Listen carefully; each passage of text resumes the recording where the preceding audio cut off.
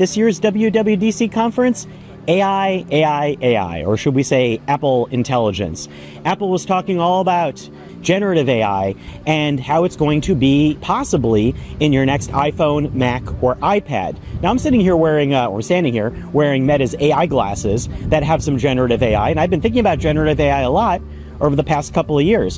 What are we going to expect in this preview that's coming in the fall? Here's how we break it down. First of all, it's not for all devices. If you have an iPhone 15 Pro, that's the only one that can currently use it. We can expect that the next iPhones are going to get chips that are compatible. Also, you need an M1 to M4 series processor. That's the kind of pro-level iPads and iPad Airs, and pretty much most modern Macs. And there are devices that it doesn't work on.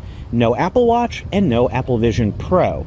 That may have to do with processor for the Apple Watch, but I find it's interesting that it's not on the Vision Pro, considering that Apple's Vision Pro is the vision of the future, right? In computing. There are a lot of ways that I think that AI could be on VR and AR headsets. Maybe Apple is not quite there yet. Apple Intelligence is going to work in a couple of key areas. It's going to be in Siri. Siri is going to be revamped, and even the UI is changed, where it's going to be this glowing border. And the idea is it's meant to be, according to Craig Federighi, more of a system-wide assistant. You're going to be able to pull up recent things that you've done, call up documents, call up and remind you of appointments, the sort of stuff that maybe we've been hoping Siri would have been able to do for years now. The other thing is writing tools. Now, you may be used to writing tools with Copilot or with ChatGPT or Gemini. There's a lot of stuff out there.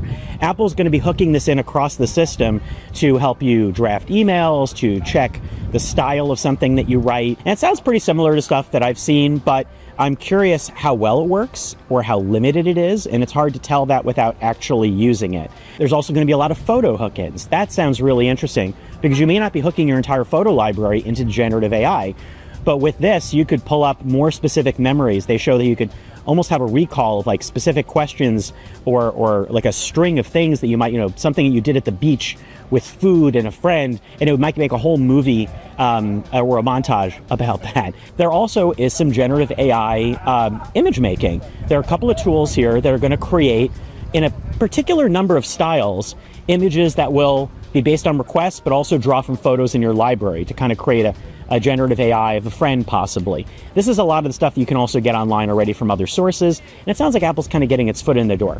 There's also Genmoji. It's their generative AI emoji. And you're going to be able to generate all sorts of emoji on the fly. Makes me think of what Google did. It sounds like a fun tool. I guess, again, we'll have to see what specifically it conjures up. And there will be other generative AI platforms that you can hook in here. The first one that Apple has announced is ChatGPT. Now, ChatGPT will work for free, hooked into Siri or to writing tools on Mac, iOS, and iPad OS. And it will kind of work the same, although each time you do it, it looks like you're going to have to sort of allow certain permissions in order to post, to make sure you're doing it safely.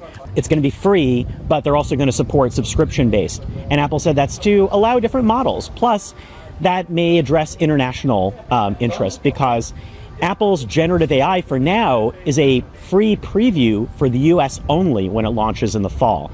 And there's going to be a public beta of it sometime this summer to get to play around with.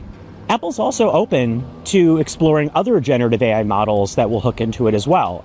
Craig Federighi invoked Gemini as a possibility down the road, but nothing formal was announced yet here. I mean, Sam Altman was actually in attendance at WWDC, so the OpenAI partnership was the big one. Another big shift for Apple is in how the generative AI will be processed. Now, while a lot of specific tasks will be generated on device, Apple's going to be leaning on the cloud as well, just like a lot of generative AI services.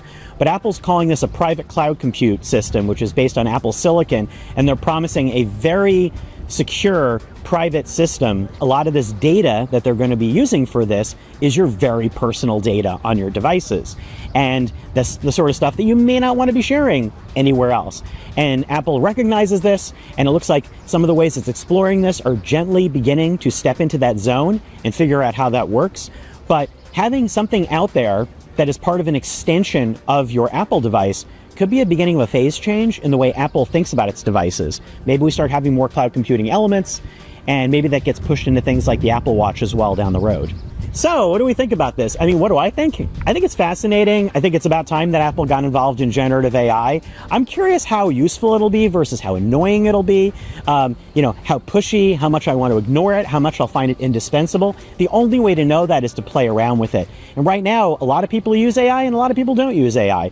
So I'm curious, you know, how many people will have this on their device? How many people will find this helpful? And at least it's free. So I am super curious about it, and yeah, I do want it to be involved in things like cameras on wearables and VR headsets and stuff like that, but maybe in time. So if you have any questions below, let us know in the comments, and make sure to like and subscribe. Thanks for watching.